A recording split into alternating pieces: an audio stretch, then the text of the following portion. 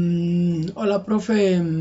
El trabajo de hoy está hecho por Juan José Castaño Martínez, pero ahí dice Manuela Rellave, pero con ella no me puede hacer porque ella vive muy lejos, entonces lo haré solo yo.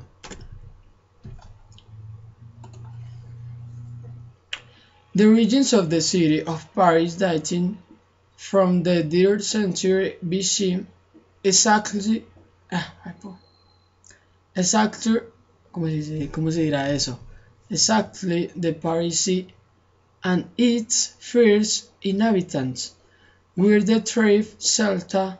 In this time, the city withstood several attacks, including the invasion of the Huns, and by the 5th century this is where Santa Genoveva became the patron saint of Paris, because thanks to her and her prayers, Attila the Hun leader faced by without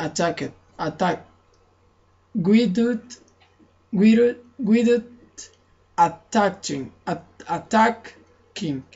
sea, without attacking. Prosigamos. Esa es la history. Monumentos. ¿Qué es? Monuments.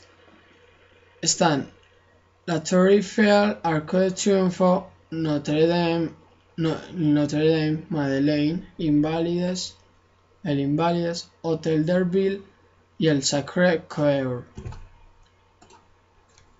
Culture.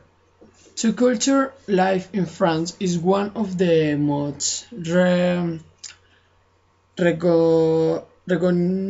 recognized in the world, as well as providing annually more than 300,000 artists stated throughout the country. In France, you can visit about 1,000 museums,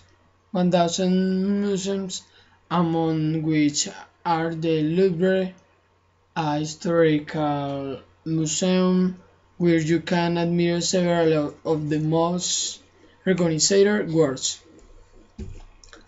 Next, economy. The metropolitan area of Paris is one of the engines of the global economy.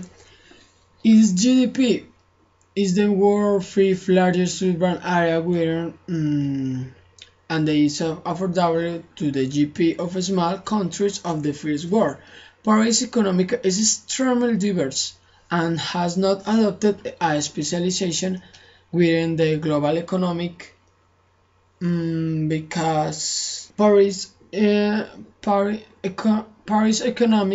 is extremely diverse and has not adopted a specialization within the global economic, similar to the Los Angeles with the entertainment and film, or London and New York with financial service.